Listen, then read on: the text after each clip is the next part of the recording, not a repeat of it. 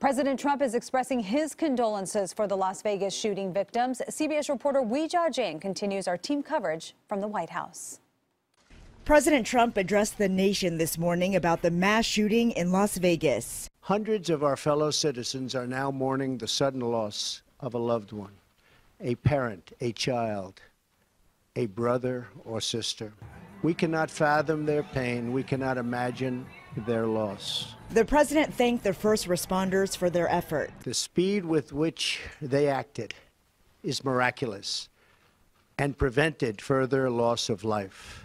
President Trump was first briefed on the shooting shortly after dawn by Chief of Staff John Kelly.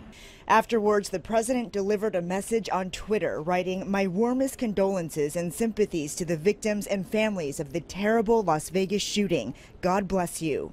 Senator Chris Murphy, a Democrat from Connecticut, issued a statement calling for stronger gun control laws. This must stop. It is positively infuriating that my colleagues in Congress are so afraid of the gun industry that they pretend there aren't public policy responses to this epidemic.